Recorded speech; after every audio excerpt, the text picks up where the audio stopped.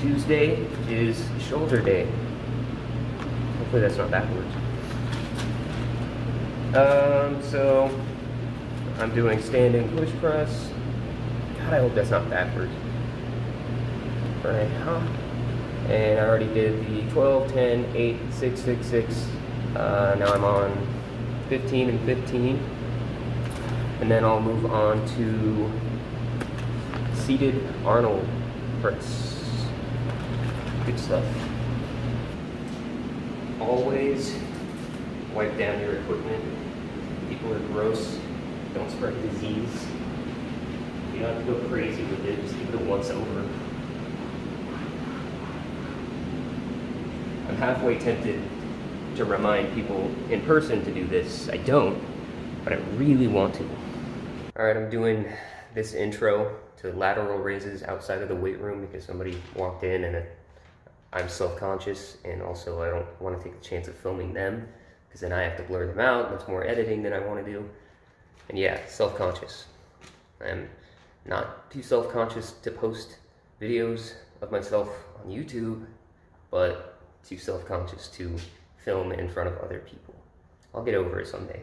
Anyway, so we're doing lateral raises, and that's 4 sets.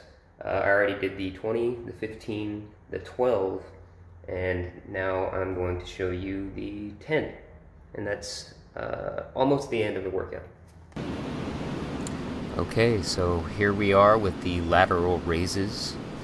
From my previous research, this particular exercise works out the median deltoid, so your shoulder, good old shoulder meat. Coachmag.co.uk says that lateral raises is one of the best exercises for those looking to build shoulders. There we go. So the actual workout routine that was given to me by Jake Swales ended at lateral raises, but I add a couple of things in my workout. I add, for example, right now, bicep curls. I throw those in where I can, and his exact wording is, "Good man, adding a little extra is fine as long as it doesn't take away from the work, so it doesn't hurt." So I go ahead and, do as many regular bicep curls as I can, and then turn them to hammer curls, which is the upright dumbbells, and then I move on to I start and finish with these, which are incline weighted ab crunches. I'm holding a 25-pound dumbbell, I believe, right there, and the camera angle is a little steep and weird, but you're filming in public on the fly, trying to be on the DL, this is what you end up with. So I usually try to do 3 sets of 20 of those at the beginning of the workout, and then 3 sets of 20 at the end.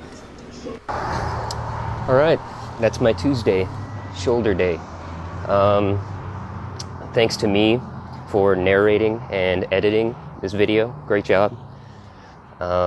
If you want to see more workout videos, bear in mind I'm not an expert, but if you want to see more, I can show you my full routine. The routine was given to me by up-and-coming trainer Jake Swales, also named Jake, and I don't know, maybe we can get him to weigh in on some of the specifics of the routine and how he has it broken up and all that jazz.